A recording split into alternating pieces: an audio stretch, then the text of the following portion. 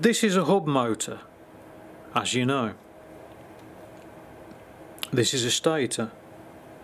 This is ferrofluid. Just one word of warning, don't get this on your fingers because it looks like you've shit yourself and wiped your arse with no toilet paper. Watch this. Look at that. It sucks it out. It's amazing stuff, it really is. For anybody who doesn't know, ferrofluid is used to bridge the gap between the stator and the magnets, whereby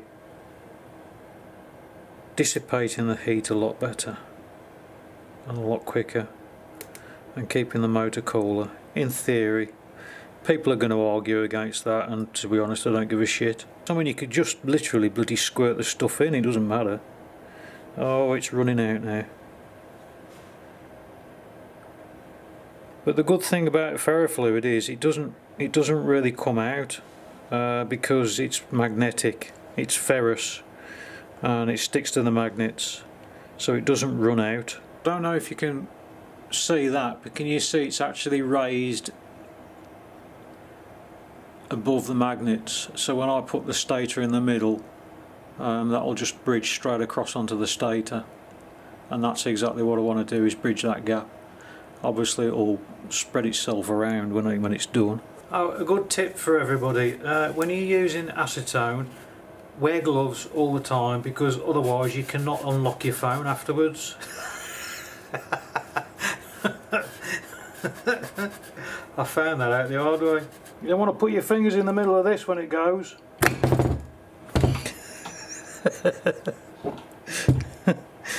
Every time it gets me. This is the chassis plate, thing, frame, whatever you want to call it. It's a piece of piss to get it apart. This thing is all so... what do they call it? What's the name? What's the word? Modular. It's made up of so many different pieces, modular, and this comes apart so easy. You have the controller in the front, the battery in the back. The controller, all the wires, everything is all colour coded. In the manual it tells you exactly what they do. It's a piece of piss to wire them. You've got no wire tracing, no nothing, you just get the colour and it tells you in the manual. Fantastic that is. I wish everybody would do that and not try and hide it. Anyway, I took it apart purely because, oh, it says scooter on there, I never noticed that before. That's plainly bloody obvious though, isn't it really? I took it apart purely because I can work on it a lot easier. This is the way I'm having the swinging arm. These used to be on the inside there with a bar, a separator bar in the middle there, but now I'm going to put them on the outside until I've got a solution for it. The separator bar is going to be this piece here, which is going to go on there. I've got to cut it to length. The bearings will still be on the outside. They will be fine, they won't be clamped together. It'll still have a fulcrum sort of thing, not a fulcrum, a thing, whatever. Shit. This one here is for the shock absorbers, an extra long one, which goes through the top piece here. And now I've stripped all this out, cleaned all the adhesive and everything else off it, so I can start building the battery. Now these things, I've got to spray them black again after I've scanned them in again. I am going to be using these for the time being until I get enough cash to do all the carbon fibre bits, but I will be making these out of carbon fibre. I'm going to get the batteries out and I'm going to work things out, get the phase runner, get the BMS, get absolutely everything laid out to see exactly what size battery I can fit.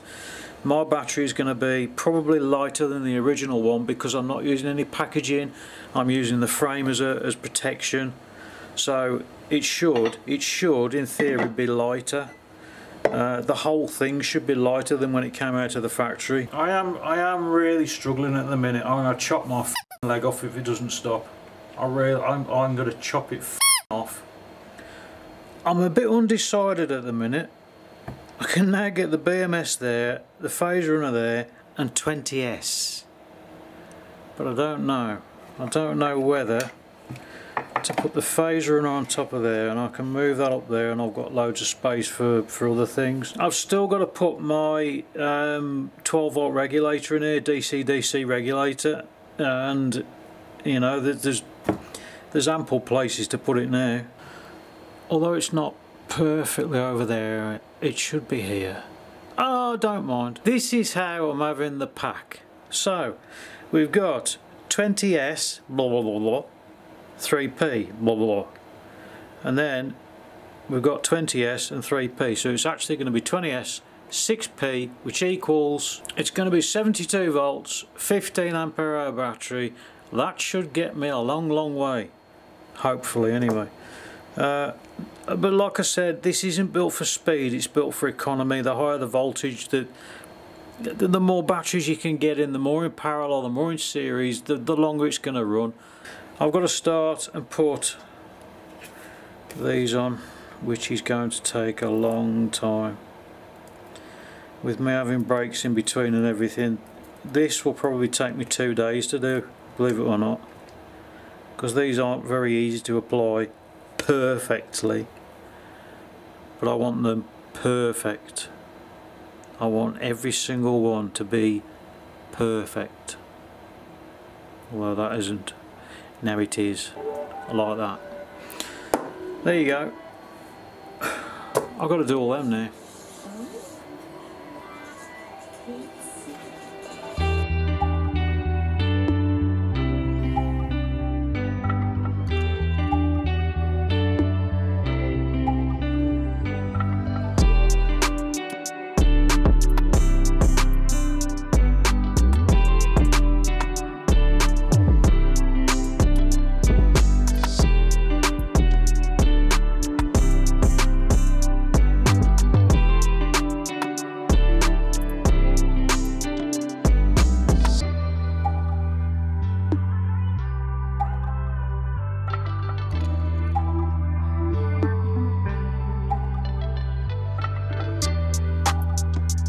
I tried to tidy them up and they weren't having it.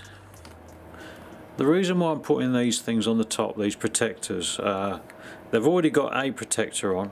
That's one I've just picked up that isn't perfectly straight. That's annoying. The protectors that they put on aren't exactly in the middle anyway, so it doesn't look very good, but you know, it works perfectly. Whatever. The reason why I'm putting those protectors on, now just to show you an unwrapped battery, this is the negative. All of this on the outside is all negative. That bit in the middle, the tit, that is the positive, and that's it. If I was to short that out, which I'm not going to, but if I was to short, so I will anyway, literally like that.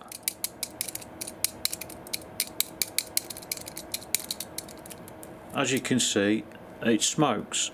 So if you,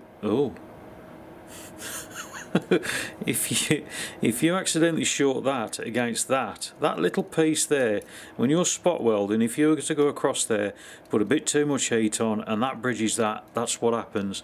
That's why you put those protectors on, to stop that from happening. So with that said, I've done all those. I should have done those properly on every single build that I've done, but I don't know why, I just couldn't be arsed, or it was okay. You should use them all the time just to be 100% certain that it's not going to get bridged. So there's that. And the next thing I've got is this VHB tape, which I did share a link the last time, and the bloke sold out within an hour. You greedy gits bought them all. So what I've got to do is, I've got to try and rearrange it somehow, but I use a piece of that on there, down to there. I smooth that across. I'll get my scissors and I cut that like that,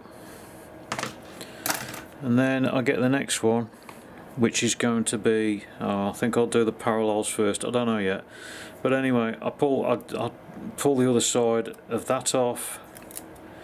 I'm going to have to redo this again. and then I put it like that, and that holds that into position. And also you've got your separation. Please don't use hot glue if you can get away with it, because hot glue cracks. I mean, obviously with these things, all you've got is that PVC insulation, which is so thin. So if that was to rub through and you start touching the things, if you've got a positive and a negative like that, you're going to end up with a fire. So you've got to be very, very careful. Now this VHB stuff is like a rubber, a bogey sort of tape, and it gives a little bit of movement. It doesn't completely stop it, so it doesn't actually wear it through at all. It's the best thing that I've found to actually use for it. Don't use hot glue, because all hot glue does is it just wears away. It wears it away, and it cracks. When it gets cold, it cracks. When it gets hot, it just messes everything up. I don't know why people use it. It just makes me cringe. I'm sorry, people, but it does make me cringe. So that's what I've got to do with that. I've got to go through all these. I've got to set them all up in exactly the right size. I've got to get a straight edge so as I can line them all up and make every single one perfect.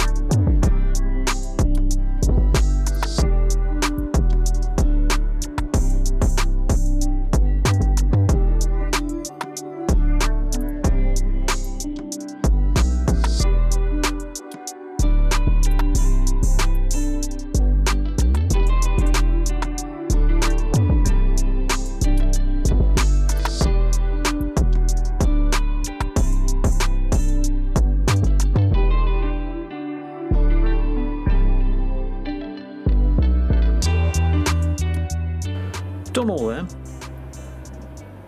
and they're all the right way. I can't not have them all lined up. Anyway, so what I've got to do now is take one from there, reverse that, and then take another one from there, reverse that. So I've got to do that, but I've got to put VHB, which I think I'm going to put 2 bands across there rather than putting them across all of those. No, I'm not cutting corners. I'm going to put 3 strips on there, and then I'll butt it up against that one. That's the way I'm going to do it. So I've got all that to do again. It doesn't take too long, and it's therapeutic.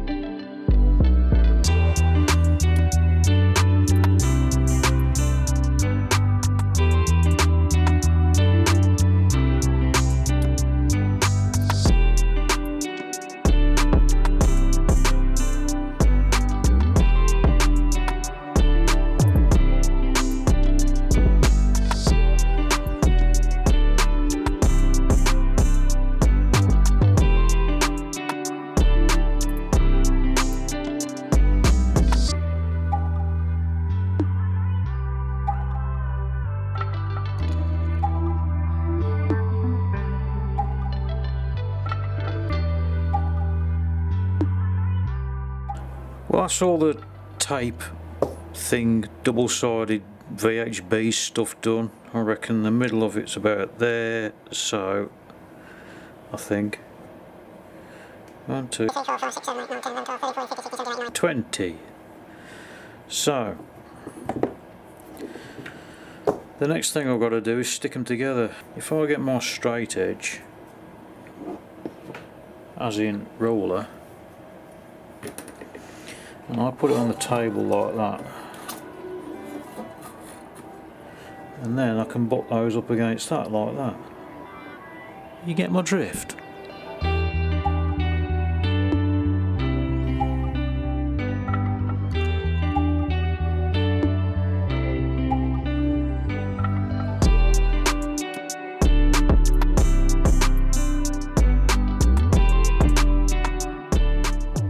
Well, there you eagle-eyed people are going to notice that this pack here isn't perfectly straight. It's slightly like that. This one is, this one isn't. That's annoying. That's very annoying. It's slightly. It's a minute amount. It doesn't matter, but it's annoying.